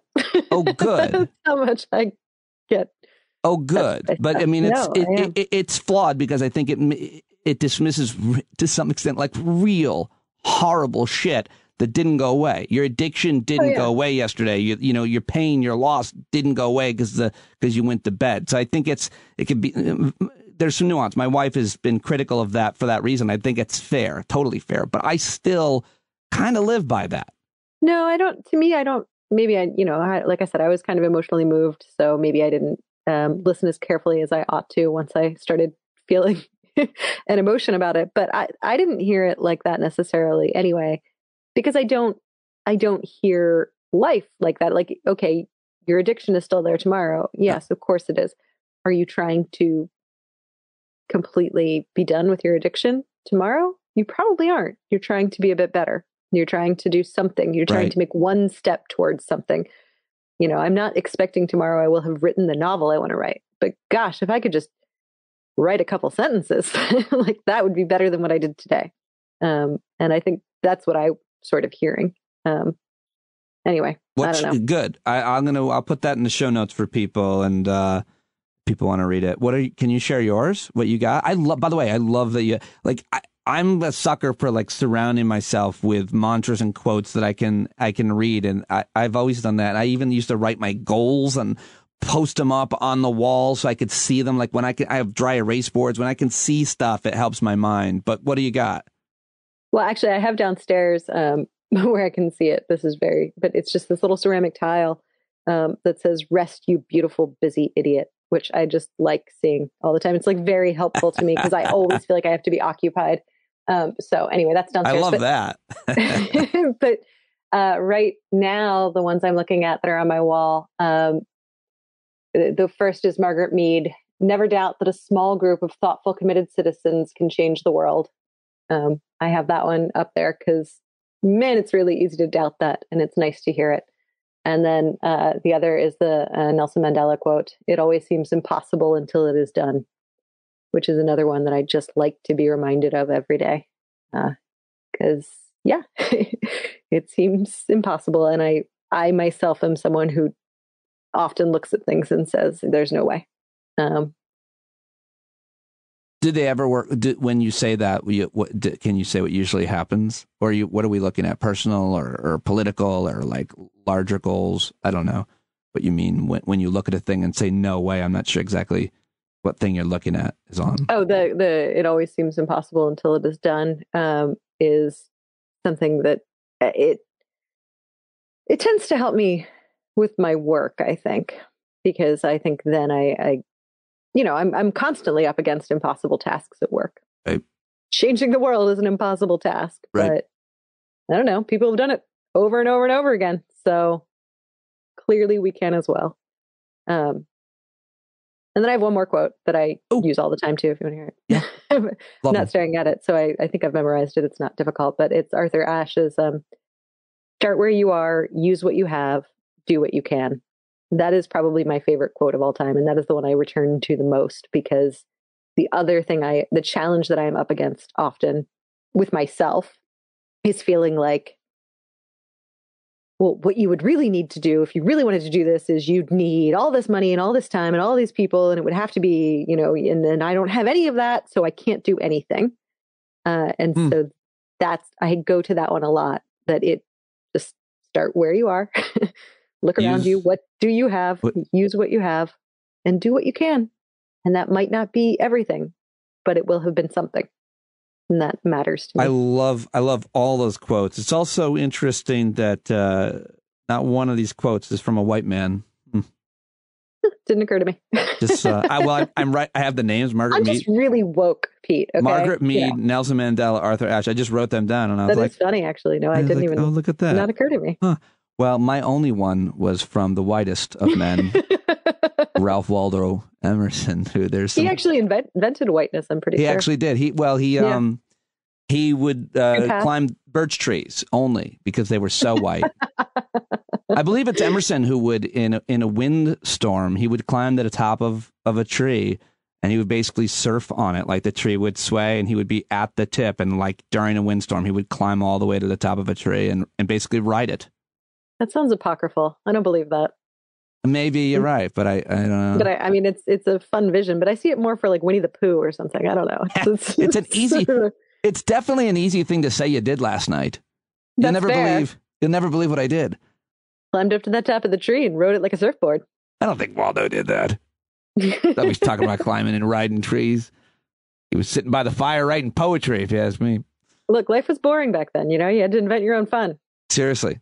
Yes. I mean, I'd be climbing trees too if I didn't have my phone. Yes, the phone. Do you ever look at your kids? I keep trying to correct our peers who are so judgmental of our kids. You're always in front of the phone. I am always like, just a reminder, you would have been too. If you had this amazing thing with all of this connectivity to all of your friends in the world, you would have been around that. You wouldn't have been running around outside and doing all the things we did because of how amazing that the phone is, right? Oh, yeah. I mean, like, I wouldn't have been running around outside if I wasn't kicked out anyway. Like, I just wanted to read. So, I mean, I do think that you do have to, sometimes we just want to sort of sit in our cozy places and do what we want to do. And it can be good to kick kids outside a little bit too, or grown-ups for that matter. I don't mean to. Oh, I'm saying. I want someone to kick me outside in general. But yes, don't get me wrong. Tear the phone out of their hands and kick them outside. Don't get me wrong. It's this idea that you're casting judgment on your kid. What's wrong with you? Nothing. It's a fucking supercomputer in there. No, absolutely. And the other thing too is, I mean, it's connectivity to other humans. Like, it's not necessarily, it can be very isolating and solitary depending on how you're using it. But for the most part, it's actually very social. And there's a lot of interpersonal stuff happening through this little magic box. So there's like 500 different ways to find out how much happier everybody else is than you. It's wonderful. You have that instant depression in your hand. I mean, like, you used to have to go searching for that depression, man. Now we just beam it right to you. Do you feel like the worst people are the people who only share their social media photos from their happiest moments, including and mainly like their tropical vacations? I feel like there are some people that's all we get. And like, come on, give me some bullshit. Give me some nonsense. You're not living life on a beach. You work in a cubicle. That doesn't bother me because, I mean, people use their social media in different ways. Some are using it really specifically for others. Others are just using it as their own little, like, oh, this is where I put my photos that I want to, remember or have. And other people, they want to project a certain person that they maybe vehemently are disagree. If you're going to post like 5 photos of vacations with you and your beautiful family, the 6th photo should be of you crying. That would be an interesting. You need to start a platform because then you can put that right into the user notes right there. Like for every time that I get annoyed at my jealousy of your life, I need to see that you had diarrhea yesterday, basically, and like couldn't move off the toilet. Like that's what I need to know. Yes, for every 6th photo, I want you to get your kidney stone facial expression. Yes, I want to see a letter of rejection. I want to see. I think I've gotten cutting you off, whatever. I might be being a disingenuous. I think I've gotten a much better handle on the idea of FOMO for sure. Like I really think I'm pretty like stable with my kind of mindset in my work and my life. But I feel like I've gotten better. It was horrible when I first started as a comic. I used to go on websites and see who was performing where. That's where it really began for me. And then all of the normal stuff with anybody having whatever they have and doing whatever they do. But I think it's easier for adults to get a better understanding of that. But I think kids, like my daughter at the end of the summer, she's like, I had the most boring summer. Everybody had a better summer than me. I'm like, what? You had an amazing summer by every possible measure. And you must be thinking of just of what you've seen on social media with people doing things that, like, come on. Yeah, that's possible. I mean, obviously, I think there's a lot of research being done on how social media negatively affects sort of young minds from that particular perspective. So definitely, I think that's there. But I also think I think that there's, that existed pre-social media too, because you only heard about the cool things that people did. They weren't talking to you about like the shitty times that they had. So I mean, like it was there to some degree too. And we all have to like learn what to do with jealousy. What do we do with that feeling of insecurity or that, others have stuff a lot better? I don't know. I think everyone has to kind of grapple with that. So another good goddamn answer or thought. So your birthday is Friday. Any birthday? Is it? Isn't it the 24th? Oh yeah. Is that Friday? Huh. Yeah. Wow. Yeah. Any traditions for you? Is there anything we can do? No. I mean, my birthday really, I gave it up. It really is Christmas Eve. I would sort of jokingly make a thing of it now, but no, I have no traditions. None. I got nothing for my birthday. Like nothing that is consistent. I wish for you to write a journal entry. You know what? I might try and do that. Maybe I'll try and write something funny. Maybe I can be funny again. Do you have faith in me? Do you believe in me? Do you think I can be funny again? I think I think everybody does. It's just a matter. It's always annoyed me about you, how funny you are about so many different things very quickly. And it's kind of annoying if somebody isn't necessarily practicing that. So if you're asking me, like, if you're not actively, working on, a tweet, much less, an essay or any other kind of humor, I'm like, oh man, what, are you really wasting that muscle? Because I'm over here fucking spinning my wheels for a decent tweet, much less joke, taking me hours and still not getting to where you got within a minute. So yeah, frustrates me. Yeah, I was a little annoyed actually at the entire idea that you just said of working on a tweet. I'm like, what's working on a tweet? This is just like what I spit out at any given moment. I rest my case. Half the time I just go, oh, don't post that. But then every so often I'm like, go ahead, you can post it. It's all right. Well, why don't you just start then writing some of my tweets, for God's sake? Punch my shit up if you're looking for some shit that you can't or don't want to say. Send it to your old friend Pete. For some reason, the idea of being creative and being funny, I feel like invisibly being funny to boost another comic white man, maybe it wouldn't give me the same satisfaction as doing something myself. Maybe, I don't know. Oh, and let me be clear. I will pay you good. I'm not expecting you to feel purpose driven. I see. Well, hey, it is weird. Scream, baby. Cash rules everything around me. I've never been able to like produce for another person. I can't, No? No. And I feel like I've done a lot of that. I think it's hard to do. My producers I never worked with any producers who even wanted to like produce for me. I begged them and tried to pay them to write and to do extra stuff. And it's a hard thing for people to do, I think. But obviously a lot of people do it really well. They, are awesome at writing jokes for other people's voices, but I've never been much good at it. I mean, I've never been specifically just that, but I've definitely written for other people. I mean, like my first, one of my earliest relationships when I was, late teens, early 20s, was with someone who was a stand-up comic, and I didn't really know it at the time that I was writing his jokes, but I only know now that I was like writing his jokes. But in my mind, we were just like kind of joking around, and then the jokes that I said would end up in his stand-up set. That's he never should have ended that relationship. I'm sure you only made him better. Oh, I ended the relationship. That was all me. Oh, I did I say he never should have ended that relationship? You did. Yeah. Yeah. His fault. Yeah.